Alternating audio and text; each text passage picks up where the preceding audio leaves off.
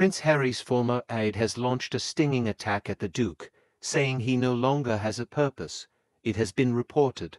The Duke of Sussex will be hitting a milestone birthday on September 15th, as he will turn 40. Harry has been estranged from the royal family and the life he used to have in the UK after he sensationally quit his duties and moved to the US with wife Meghan Markle in 2020. Since then, the couple have made a string of bombshell claims against the royals through a series of interviews, their Netflix show Harry and Meghan, and Harry's explosive memoir Spare. But according to the Times, the people closest to him now say the Duke is at a crossroads. One of his former aides told the outlet, "What is the purpose of Prince Harry and what is Prince Harry's purpose? He loved the army and was very good at his job.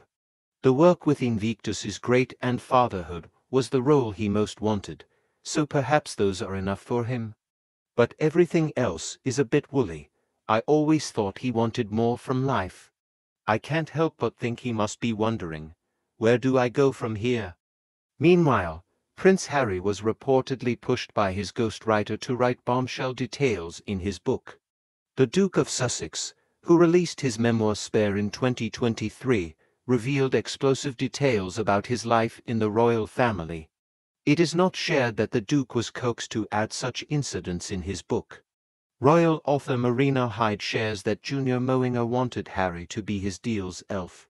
She said, "He was chosen because his Agassi book is amazing and you wouldn't think, I mean Agassi was this great tennis player, he was showman, but the autobiography is absolutely brilliant."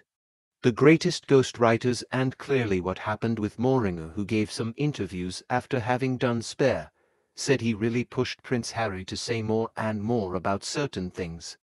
Miss Hyde added, "Right at the end when you've built up a long time of talking to someone maybe in their house over many hours over some months, they come back and there's a sort of dump of all the really intense personal stuff that is going to be the bit that's in all the headlines, and is filleted out of the serializations.